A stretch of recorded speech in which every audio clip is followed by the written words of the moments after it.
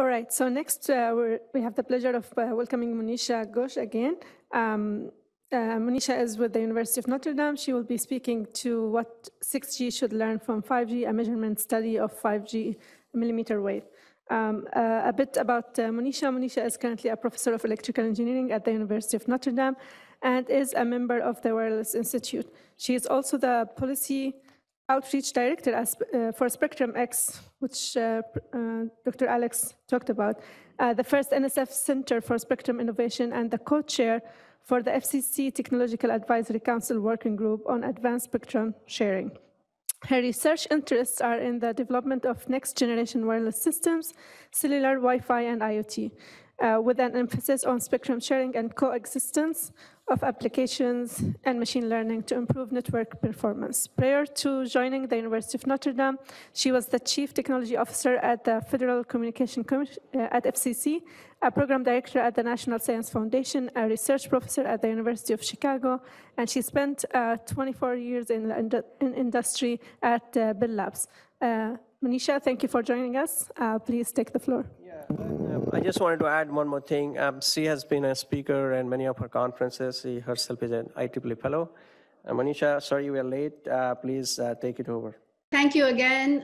It's been a long day, I know, and it's always a challenge coming towards the end of a day like this, where we heard so much about 6G, and everybody must be wondering what else is there new to say about it, right? So what I plan to do in the next few minutes, and I will try to finish as early as I can to give the rest of the speakers some time, is take a little bit of a look backwards as we, set our sights forward. I think it's instructive as a community to look back to see where we've come from. And towards that, I'd like to present some work that I've been doing with my collaborators, my students, and some other collaborators in other universities on doing measurement studies of 5G in the millimeter wave as well as in other bands. The things I wanted to cover are, no, I skipped to that too fast. I want to spend a little bit of time talking about just the state of 5G millimeter wave deployments in the US. And I'll focus on Verizon because that's what we're measuring a lot. And talk a little bit about coverage measurements that we have done in Chicago, and talk a little bit about the trade-offs between C-band and millimeter wave. We heard a lot about the benefits of going higher up in frequency, and not that much about mid-band. What I'd like to do is present some results which sort of give you the trade-offs of one versus the other. The third thing that I really want to bring forward is something that I don't believe too many people are talking about is what is 5G millimeter wave doing in your handsets? Are we designing receivers that can actually handle the kind of throughputs that millimeter wave is able to deploy? And then conclude with some key takeaways and recommendations. And these are my personal recommendations of what I think 6G should be looking at. So again, as I mentioned, it's always good to look back as you're looking forward. So let's take a little bit of a look at 4G versus 5G. So we don't know what 6G is, but we know what 5G is, and we definitely know what 4G is. And what you see on the right, this comes from the GAO analysis that was done, I think, a couple of years ago. And this was before 5G was being implemented. And if you look at the numbers, we have to ask ourselves the following questions. Were the 4G peak data rate and latency targets met? Because many times when I talk about how I find 5G is not keeping up with what it was supposed to be, I'm told that, oh, it's early days for 5G, and that's absolutely true. But I think we can all agree that 4G is as mature as it's going to get. And I don't know whether I've ever seen a peak data rate of 1 gigabits per second reported on 4G anywhere. The good news, though, is that the user experience data rate is being met mostly. Now, is that because that it was set too low? 10 megabits per second doesn't really sound too much, and 4G can easily get there. Or perhaps that should be the metric we're looking for. What is the user experience data rate rather than the peak data rate? 5G has got a peak data rate target of 20 gigabits per second. I'd be thrilled if we actually got there, but I'm pretty sure we'll get to 100 megabits per second. In fact, in a lot of our measurements that we've done today, we find 4G very easily gets to 200 and maybe even 300 megabits per second.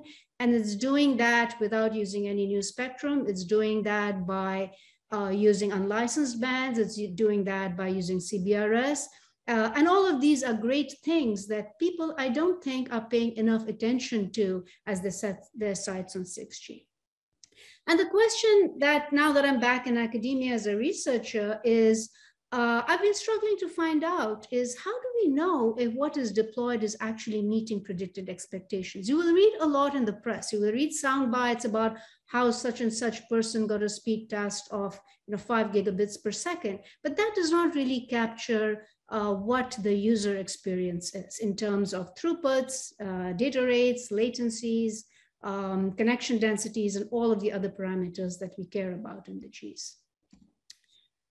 The question I'm again asked a lot about when I talk about academics doing our own measurements is why should academics be doing this? And I'm reminded of a quote, and it's I think possibly misattributed to Yogi Berra, but he had made the statement that in theory there's no difference between theory and practice. In practice there is. So what I've come to realize is that what we design on paper and the performance that we expect is very different from what you actually get. Then the next question I'm asked is, what about the many millimeter wave channel modeling efforts that have been done? And these are absolutely essential, crucial to start designing and deploying systems, but we cannot stop there. The key contributors to the millimeter wave channel in particular is the handset. And nobody really has a good model which takes your handset limitations and combines them with what your actual propagation over the air is. The environment you're in, urban canyons make a huge difference. Buses going by, trains going by, all of this has a huge impact on the user experience of millimeter wave. The same is true for midband. We don't really have good mid-band propagation models based on actual measurements in the bands that we're deploying them with realistic massive MIMO. A lot of the measurements that we have in these bands are very old. They don't take into account our adaptive antenna array systems we have. And again, we resort a lot to propagation modeling, but we need to follow that up with actual measurements. The next question I get asked is, aren't carriers performing these? And surely they are. I'm sure they are. But as researchers, we do not have access to these results. And having spent some time at NSF and fielded questions from researchers bemoaning the lack of data for their AI/ML research, it's becoming extremely clear to me that the research community that's working on AI/ML needs access to data. And so it's incumbent on a lot of the research community to collect these measurement data themselves and make it available. The pros of doing this today, as opposed to maybe even 2 years ago, is these deployments are increasing. Today, pretty much on a weekly basis, you have new 5G midband and millimeter wave deployments. And so our ability to actually measure performance and channel propagation in realistic environments. I showed you a picture on the first slide. You have base stations on lampposts on street corners, on both sides of buildings and stadiums. We can make these measurements now using handsets, which is great because, as I mentioned before, the handset is part of the channel. Of course, with anything that you're trying to do with deployed infrastructure, controllability and repeatability are difficult. Data collection, curation, and analysis needs to be ongoing because in our work, what we measured 2 years ago in Chicago is a completely different picture from what we measured today. And so trying to understand how this ecosystem is evolving is, I think, very important as we set our sights on 6G. So one of the examples of what we see is that, for example, with millimeter wave, and we've done measurements in quite a few of the major cities, downtowns are fairly well covered, whether you talk about Chicago or Denver, or we've done measurements in Boston, New York. Stadiums, a lot of the big stadiums where sport events happen have millimeter wave deployed, and airports. O'Hare, if you're ever in O'Hare, and the United Terminal has both AT&T and Verizon deploying millimeter wave indoors, which is great. However, what has happened is when C-band rolled out on January 19th of this year, and you go to the Verizon website, their maps now basically call everything as ultra wideband. So whereas in 2021 January, you could go to a Verizon website and figure out exactly when millimeter wave was deployed. And then these are our measurements, which, we showed that, yes, it's deployed kind of in that area, but the coverage is nowhere near what the networks say it is. And if you go to Verizon's website today, you'll just get a big blob of red, which is basically C-band plus millimeter wave. So you don't have any ability to figure out where millimeter wave is deployed right now. So we've had the advantage on the University of Chicago campus, where I was before I moved to Notre Dame in January, of at least 2 millimeter wave base stations that have been deployed. These are operational base stations. They didn't set it up for us to make measurements, but we've leveraged them a lot in the work we've done. So one is in an open area on a field, and this was the picture I showed you in the previous slide, where we've been able to take very detailed measurements. And by the way, all of these measurements are available to the community on signal strengths, beam patterns, throughputs, latencies, and a number of other parameters. The other one is located strategically opposite a dorm, and you can see this, we're inside the dorm and we are taking measurements with our phones outside a window, which we've cracked open so that we get a line of sight to the base station.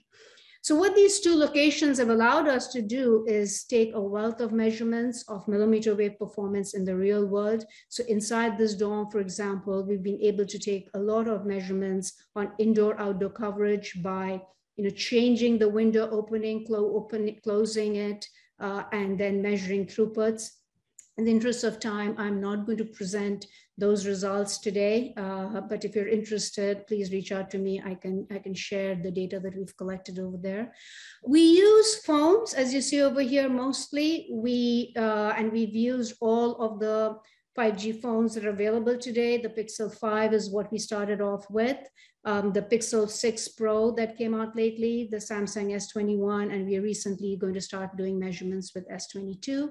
We have a number of apps running on these phones. We use speed test, IPOF testing. My student, Mohammed, developed an app which extracts a wealth of information about the network. We've used, and we are beginning to use QualiPark recently by Rodi and Schwartz, which allows us very, very detailed network information from the physical layer, what MCS is being used, what beam is being used, what are the neighboring beams in the area, what are the radio resource control messages, which allows us to really characterize what is going on with these networks. So we look at throughput, latency, and signal strength measurements, along with a bunch of other parameters. And we've published a bunch of papers around our measurements so far.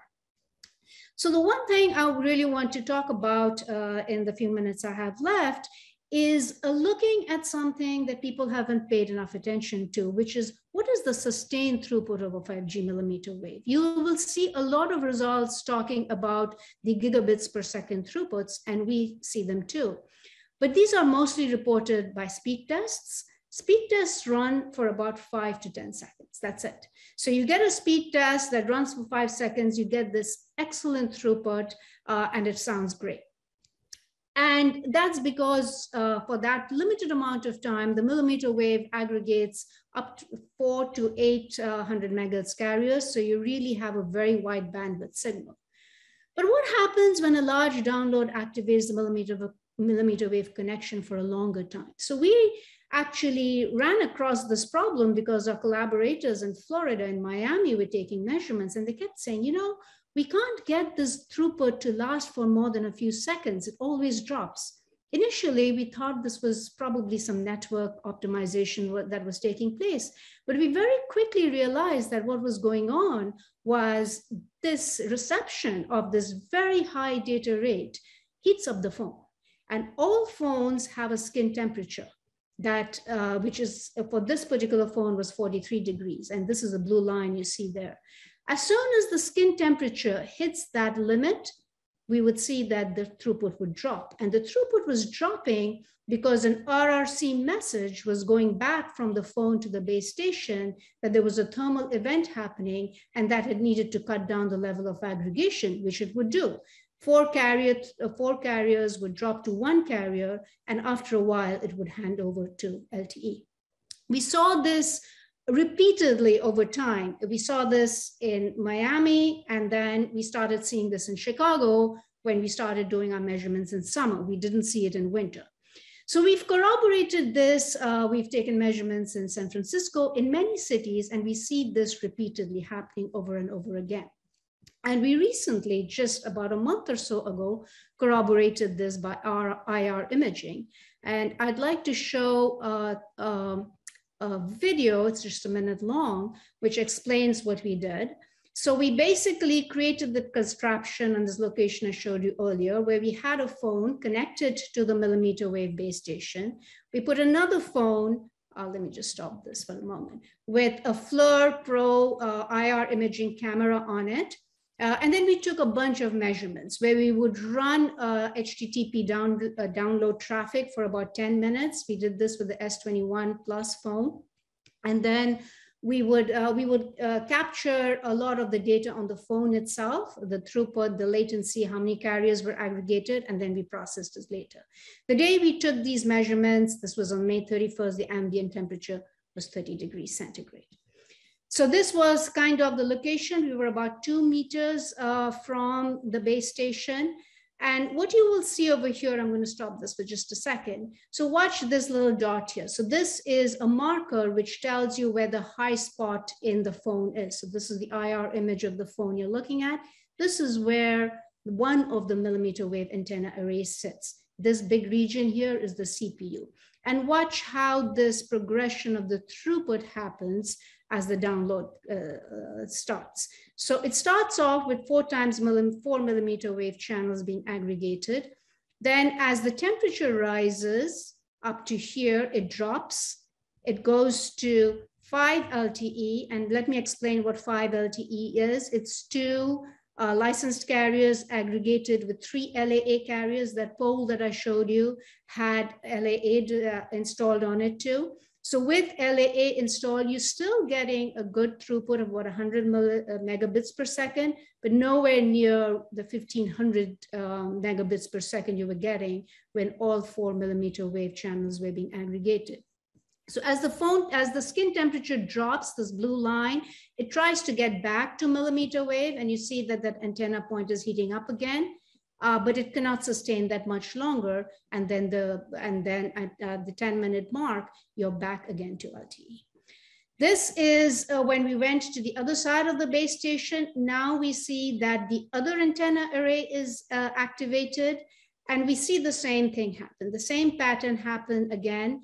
Right now, the hotspot is flipping between the CPU and the antenna, but clearly this very high throughput cannot be maintained for more than a few seconds. This is just one data set that I'm showing you. We have a lot of data taken over many days, many orientations that I'm happy to share with anybody who's interested. So again, just to put it together, we did a lot more measurements over summer, winter. We did measurements where we put the phone on the ice pack. And so basically we tested this concept many different ways. And every time we came to the conclusion that the phone was heating up too much, too quickly, and the only way to get back the mmWave throughput was to cool it down. So on a winter's day when it's 10 degrees Fahrenheit outside and you're standing right next to the mmWave base station, it's great. You can sustain it for a very long time. I should point out that this is all download. So this is not even when the phone is transmitting. In fact, when the phone is transmitting, we don't see as much of a problem because the transmission happens on only 1 mmWave channel, so only on 100 megahertz channel. So clearly the implementation of a very wide band channel over time is a challenge even today for handsets. And until we solve this problem, it really is going to limit what the user is going to get over millimeter wave. We've also done a lot of measurements which are looking at just spatial coverage. So this is an area, again, in Chicago, outdoors. It's Hutchinson Park. Many outdoor events take place here.